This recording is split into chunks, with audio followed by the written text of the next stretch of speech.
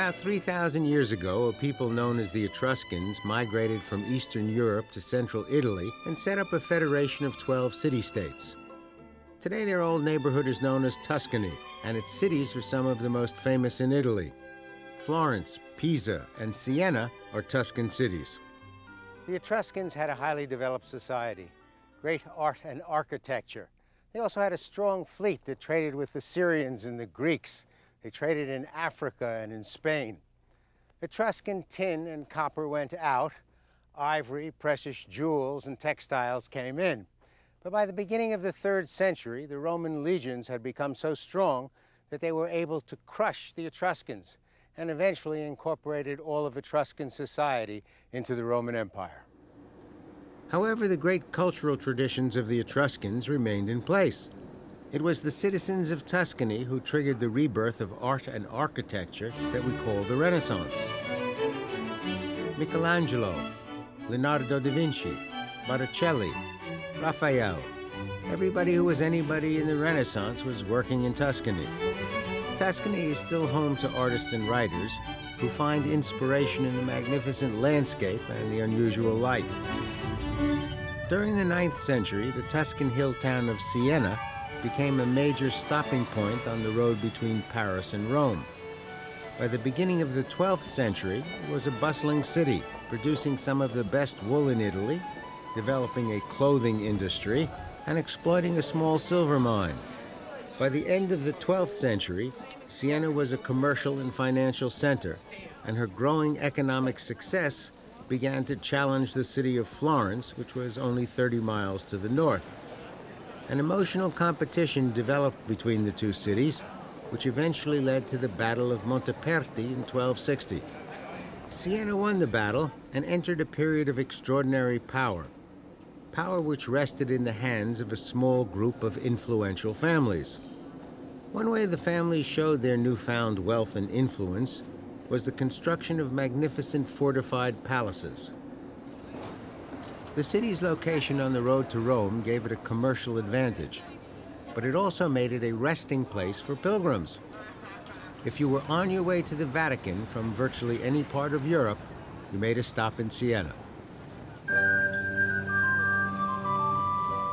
The city began building a series of outstanding churches, towers, and public squares. And since most of the modern construction has taken place outside the old city, Siena's character remains relatively unspoiled. Narrow winding streets and ancient buildings give Siena a distinct medieval feeling.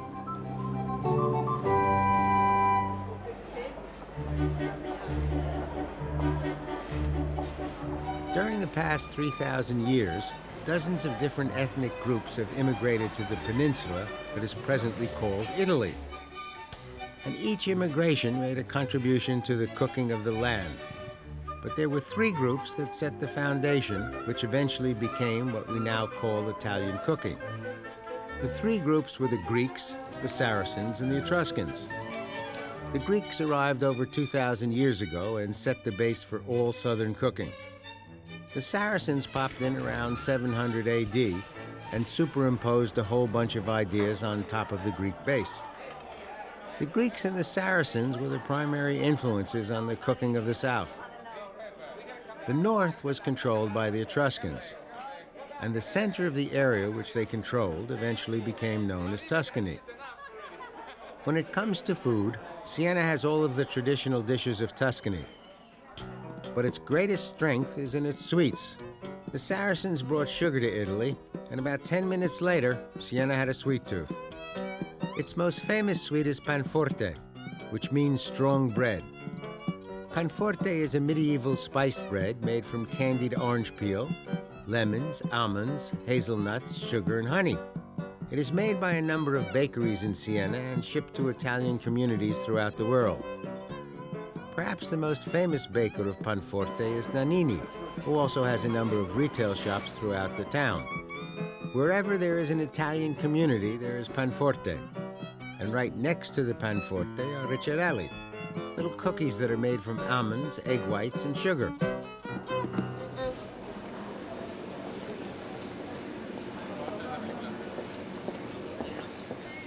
Starting in the year 1000, Europe saw an enormous increase in its population, and people started moving into the cities. The hot towns were Milan, Venice, and Florence. And as more and more people moved into the cities, the merchants became wealthier and wealthier. Suddenly, there was a large group of people interested in buying good stuff. And at the top of their shopping list was wine. By the early 1300s, each resident of Florence was on average knocking off a gallon of wine per week, with much of that wine coming from the nearby vineyards in Tuscany. And the word Chianti was already being used to describe the land between Florence and Siena.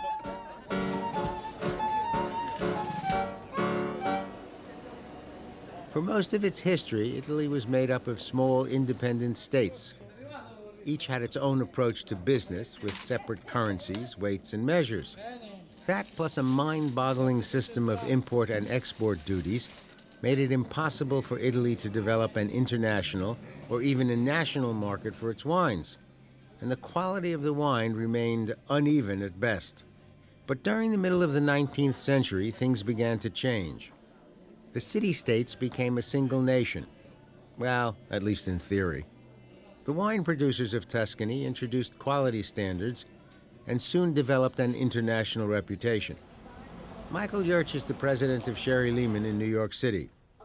It's considered to be one of the world's great wine stores. He's also a leading authority on the wines of Italy.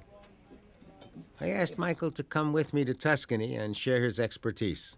Government regulations on wine are both good and bad. It's a good thing that it guarantees what the wine is made out of, guarantees where it's from, how it's made, and sometimes regulations are bad because, I mean, if you can imagine a government regulation, if you equate winemaking with art, if you can imagine a law that told a painter what color to paint with, that's sort of what we have here making wine. This is why 20 or so years ago, some winemakers just totally broke with the government regulations and said, we're going to paint with the colors that we want, we're going to make wine with the grapes that we want, and we're going to make great wine. And if you don't want to officially sanction it for us, well, that's too bad. We'll just call it table wine, vino di tavola, but we're going to make the best wine in Italy, and we're going to show that the government regulations aren't the be-all and end-all on how to make wine. And of course, the proof of wine is in the glass, not on the label, although from a consumer standpoint, the wine regulations do offer a good degree of protection. During the 1970s, Italian winemakers were more interested in quantity than quality. They hit the bottom of the barrel. Back in the bad old days, these folks were getting 20 or 30 or 40 tons per hectare in some instances. And now, 8 is more typical for a good quality table wine, especially here in Italy. The concept of less is more has taken hold to where it's not good to have so many tons per hectare. During the summer, their workers come through and examine all the clusters, and they only pick the best ones and leave the best ones on the vine. This one didn't make the cut, or literally did make the cut. It's called dropping fruit, and what it does, concentrates the grapes that are left. It gives the vine more vigor to pump into the grapes that are remaining. How are they? They're pretty sweet.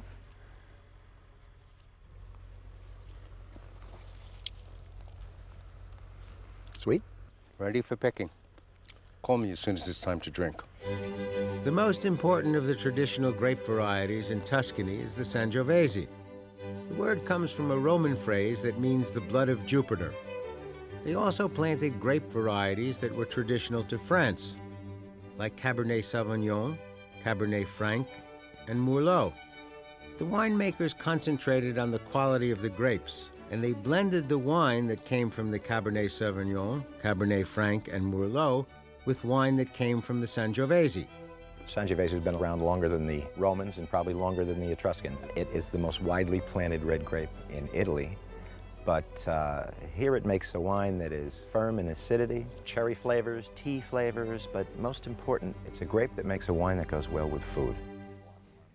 The giant Slavonian oak tanks that were used for hundreds of years in Italy were replaced by smaller French oak barrels.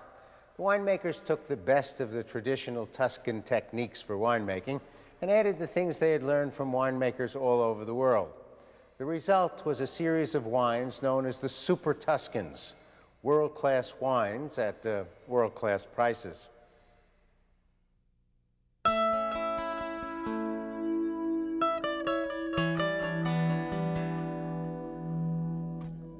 Today, one of the new and most forward-looking producers of wine in Tuscany is Pierluigi Tolaini, who likes to be called Louis. His vineyard is in the southwest corner of the most important grape-growing area in Tuscany. We're very poor. You know, the war was over, and poverty was everywhere. I was 19 and beginning to see what was ahead for me, so I decided to migrate to Canada. And then I got a job working on oil rigs as a laborer.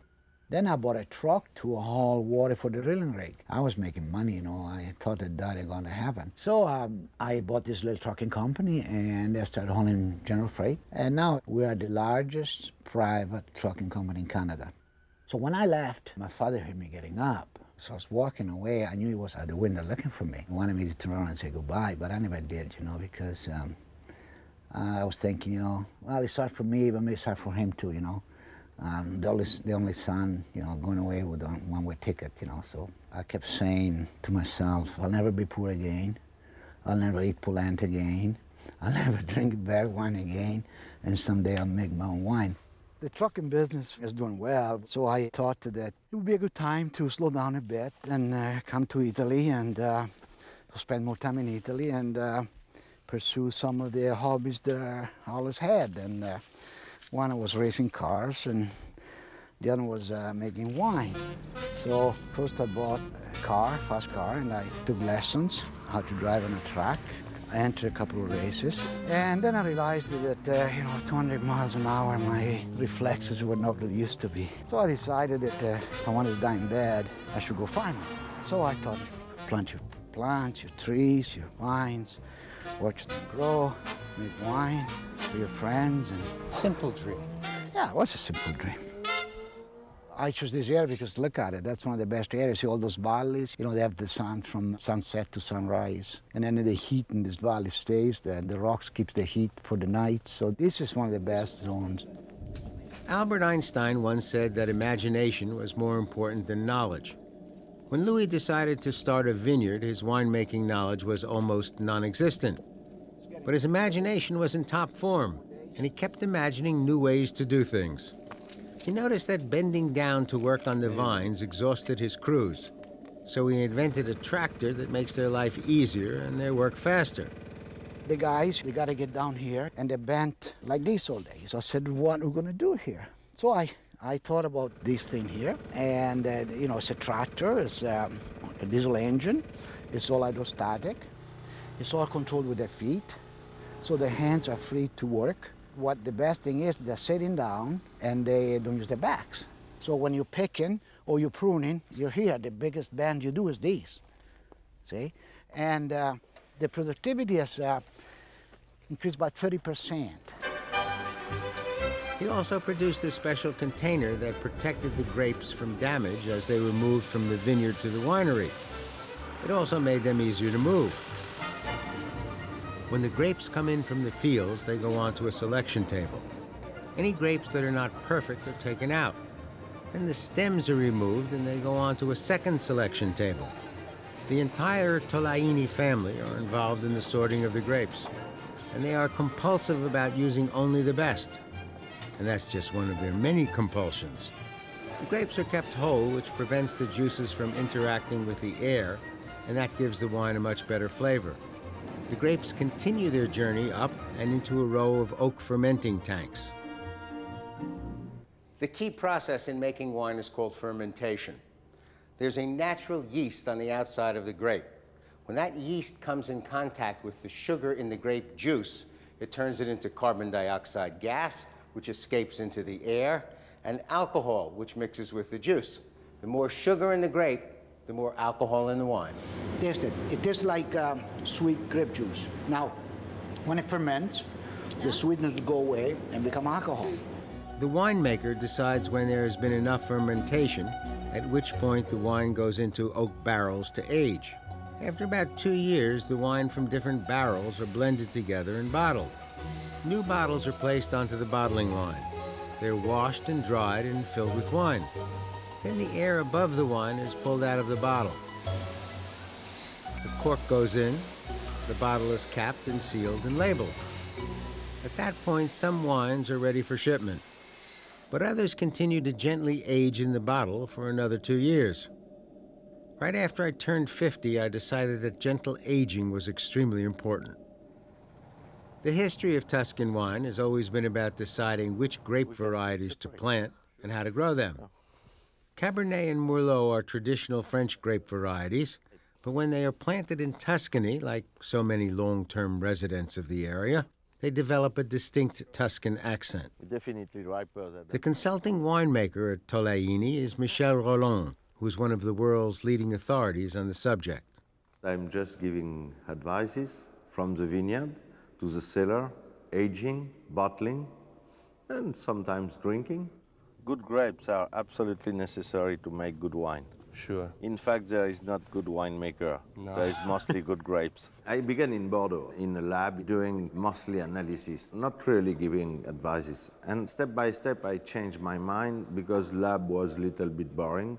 At the beginning, the enologist was not really tasting the wines because people was not asking to taste. They were making wine like the father was doing wine and the grandfather was doing wine. And they were asking us to taste only when they can think they have a problem in the wine. And so I began to taste the wine and I began to speak and to make exchange with the owners. And step by step, we arrive at the consulting. Père Luigi's daughter Leah and her sister founded one of the most successful private wine retailers. She also helps her father and owns a national wine importing company called Banville & Jones. And she makes her own wine. Donna Laura is my winery, and I wanted to import a very good Chianti Classico, and I couldn't find one that I believed in that had the right price. So I made one. I buy the fruit from my father, and I rent some property nearby here, and I use his winery. So Bramazia is the Chianti Classico, and I had an artist do Venus, Bacchus, and Cupid on the label together. And this is Ali. Ali is Sangiovese di Toscana, and this is named after my daughter. And I have a Chianti coming out this year. I have 2 boys, so I had to do a third wine, an Alteo. I have to tell you something. Leah and her father are extraordinarily competitive, and her father will not even allow her wines in the house, which is why we're filming down here secretly in the basement.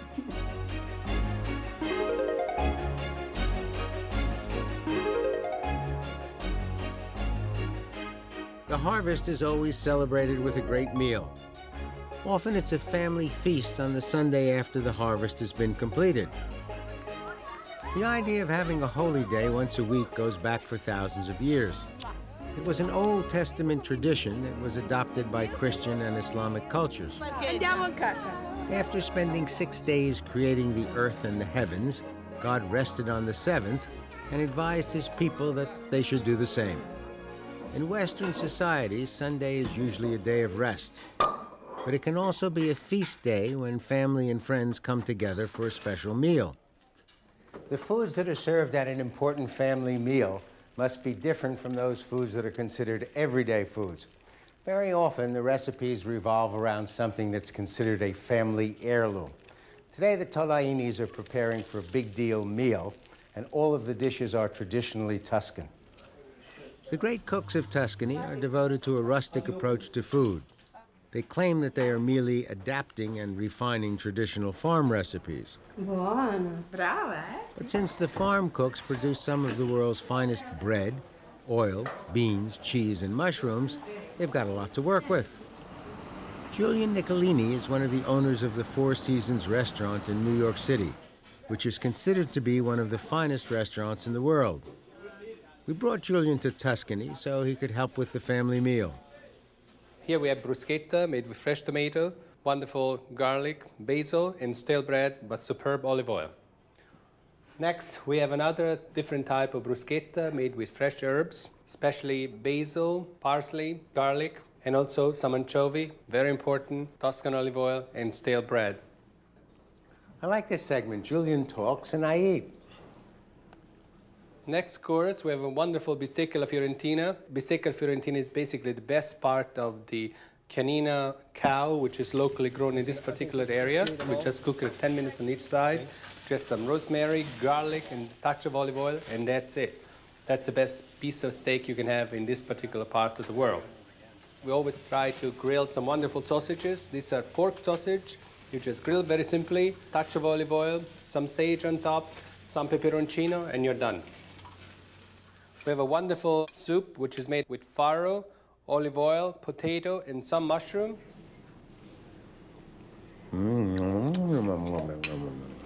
Nice.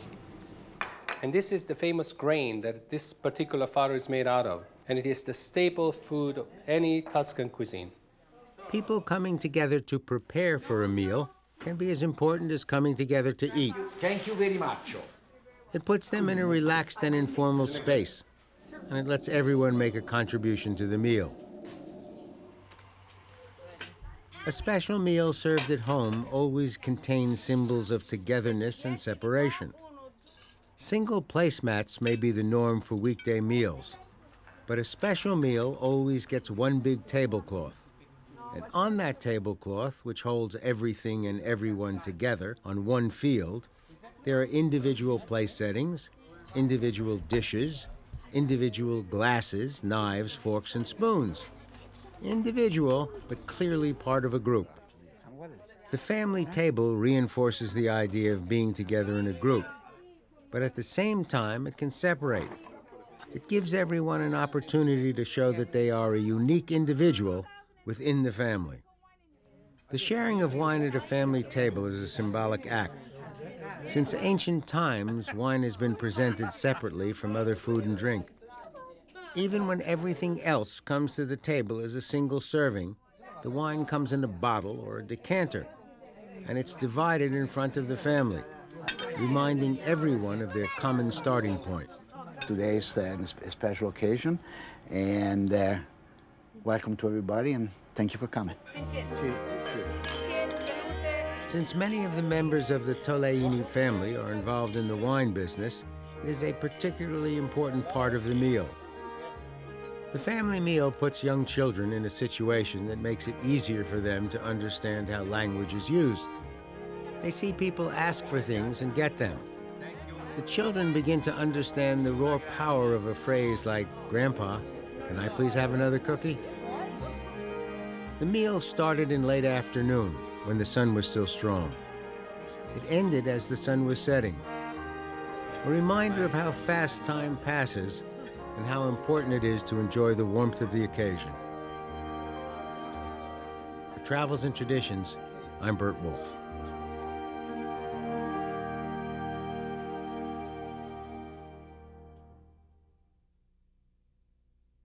You can watch this program and link to hundreds of other Burt Wolfe programs free at burtwolfe.com. There's information on how to tour the same places, plus Burt's slightly irreverent take on history and culture. It's all at burtwolfe.com.